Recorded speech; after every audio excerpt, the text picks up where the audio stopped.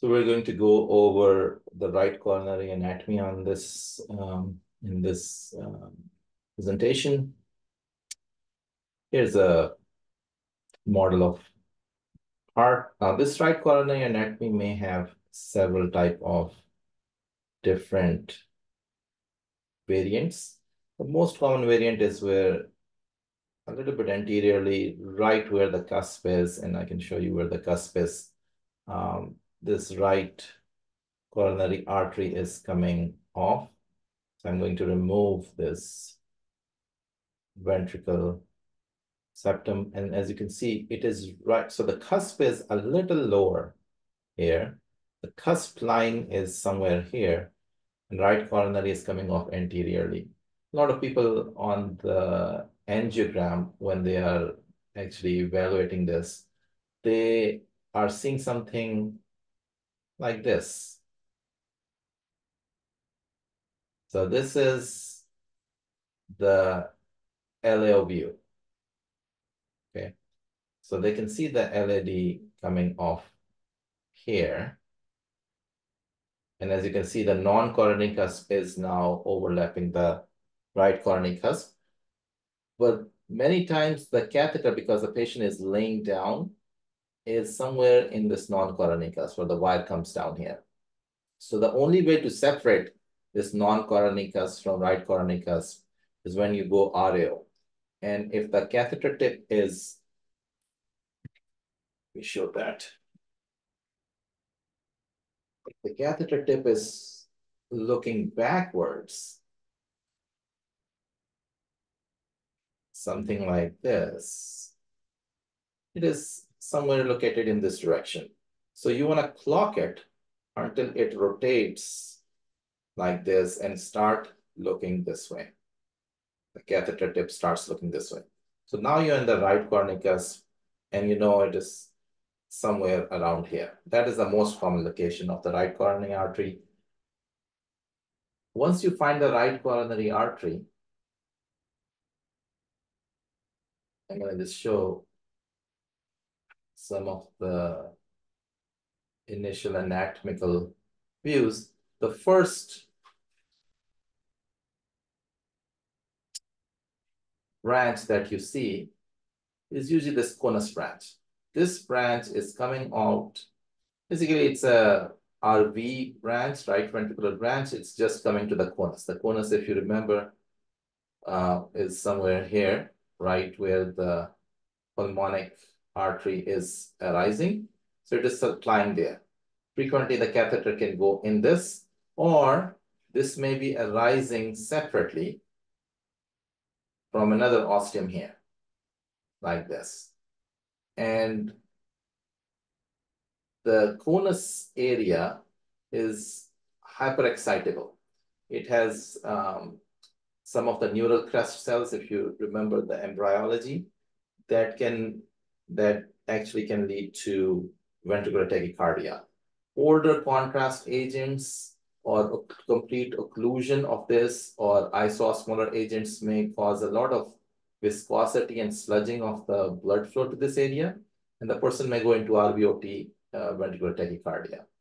And sometimes it can destabilize the patient. In this model,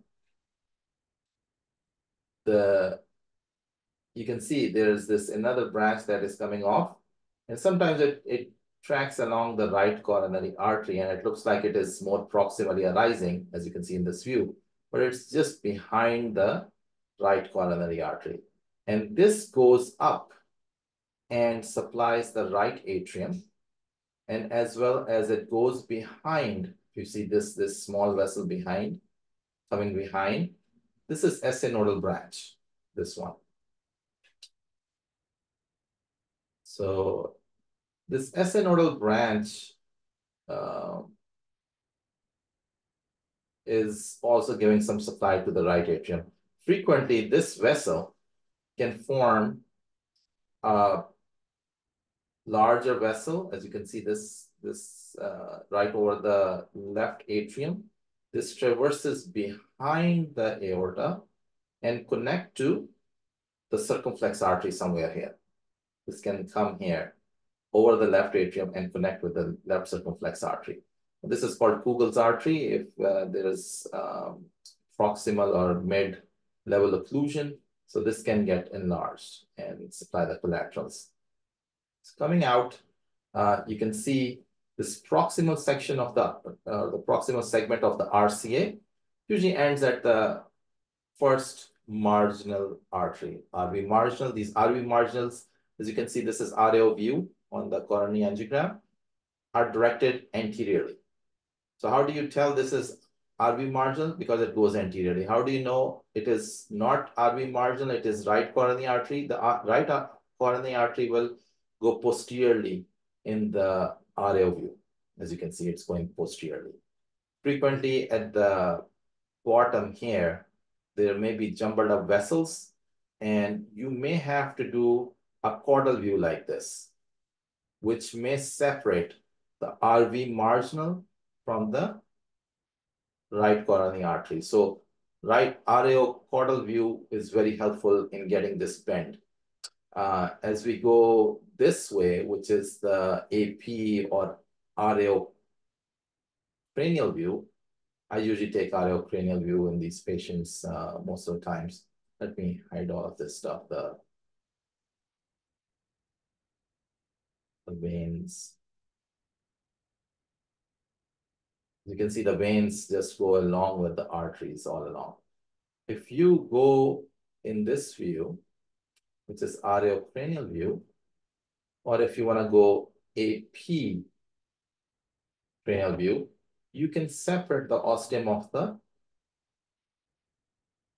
right PDA with the RPL. Okay, so you can clearly see this distinction. While RAO cranial view can also give you a little bit, but there's a little bit foreshortening here. And then RAO view frequently does not show you the ostium, as you can see in this view. It can show you the length of the right artery, right PDA, but it will not show that. So how to get rid of this marginal, sometimes overlapping this? You want to do a little caudal like this. So just remember the bottom part of the vessels, after the bend of the second bend of the mid RCA, for that you want to give a little caudal view sometimes to see this distal vessel, but it's clearly foreshortened. For the ostial view, you will need to get either a LAO view, which is this view. I'm going to show you. LAO view will give you the ostium, or sometimes a little caudal view. This view, it will give you the ostium of the LAD, of the RCA, sorry. The very steep LAO view is also recommended. As you can see, this will really give you the ostium like this. But this is almost 90 degrees. Some of the eyes cannot go like this, but this is great for that. For nailing the ostium, as you can see, you want to be a little AP caudal view, and that will help you nail the ostium. AP caudal, sometimes a little caudal, just the AP caudal. Same thing for left main, a little AP or LAO with a little caudal. So I've seen people nailing the ostium like this, like this. This will not give you that. This view is giving you the whole that through which you can look at. But the AP caudal is a little bit. So my experience has been AP caudal, a slight AP caudal will give you a better view of this vessel. Anyway, we were talking about the midsection of the right coronary artery. And then right after the bend here, you will have this distal right coronary artery. Distal right coronary artery, you may have sometimes a RV marginal coming out of the right distal right coronary artery, which is a variant, and it may go and become right PDA here. And it looks like the vessel is going is arising very proximal in the distal segment of the right coronary artery. This is a variant. Usually it has a ramus also supplying some segment, or LAD, which is a wraparound giving the distal segment, because this usually gives the midsection of the right coronary artery, and you may have a very rudimentary PDA. Anyway, most common form is this right PDA, which is giving septal branches. And then right PL branches start arising, which are supplying the posterior wall here in this direction. Okay. So this is first PL branch, second PL branch. This is the AV nodal branch, which arises. Sometimes there are 2 branches, 3 branches, and sometimes they're not visible. Frequently, if there's an occlusion here, patient can go into complete heart block. So frequently when I'm putting a stent like this, I'm very careful that I don't occlude this. So you can put a balloon there or you can put a wire there so that it doesn't get occluded, because if it does, patient can go into complete or incomplete heart block. There's no incomplete heart block. Terminology means like Mobitz type 2 blocks. There's a frequent issue that, which I think it should be called AV continuation of the right coronary artery, is that sometimes people stent here in this area and they call it as PL branch stenting. Now this is because of the billing issue that, you have to change the coding, because PL branches and the PDA branches are considered branches of the right coronary artery. RV branches are also right coronary artery branches. So the coding changes for the stenting. The main vessel, doesn't matter how many stents you put in, there's just one code, billing code for that. The right PD and PL branches have separate codes and locations. So this PL branch may end up sometimes giving collaterals to the circ artery on this side here. And the septal branches may give up some branches or collaterals to the LAD artery. The distal collaterals are usually epicardial collaterals. These are septal collaterals. These PL branches are also epicardial collaterals. All right, please let me know if you have any other questions. This is about just a model of right coronary artery. I'm going to just show you an angiogram of this. And an angiogram in real life, it looks very different based on what the vessels are becoming opacified. This is a transfemoral catheterization, as you can see. And I'm going to hold it somewhere here.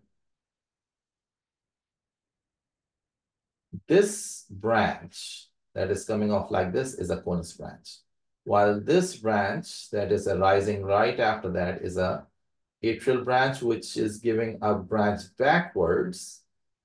You cannot really tell is it backwards or forwards, but just by experience, this left-sided branch is backwards.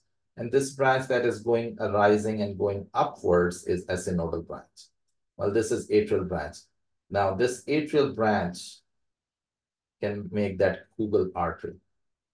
If you keep on looking, there is this small faint RV branch, and then there's this large RV branch. This is usually going to the anterior wall. But if it goes like beneath and towards the PDA groove, it may be supplying that. And then here you can see that this person has some disease in the proximal segment, which is like 25%, then mid segment again 25%, and then here's some moderate disease maybe. And then you can see the PDA arising here, and PDA also has some disease there with some PLV branches arising 1 and 2. And these are supplying the posterior wall of the left ventricle. If you see this is a picture on the right anterior oblique angle, cranial angle. Here you can see this stenosis much worse. Here it's looking not 25%, but kind of 50%. So I take an average, it's like 40% in 2 views. And if it goes down, as you can see, there's much more disease here. And then distal vessel has more disease, as you can see in this view. Because it's foreshortened, of course, it will look worse in the foreshortened view. So I do not really comment on the stenosis in this view. I only comment on the stenosis when it is not foreshortened. Or if it is a oblique view of that area where it can straighten up. You can see the RV marginal. This is RO view. Where would it go? It will go anteriorly. And the posteriorly going vessel is the right coronary artery. And then you can see this AV groove going like this. And this is all PL branches arising from there. So 1, 2 branches. And this is that PDA branch arising from here. All right. Thank you so much for watching. Please let me know if you have other questions. I make these videos based on some fellows or residents asking any specific questions. Thank you so much.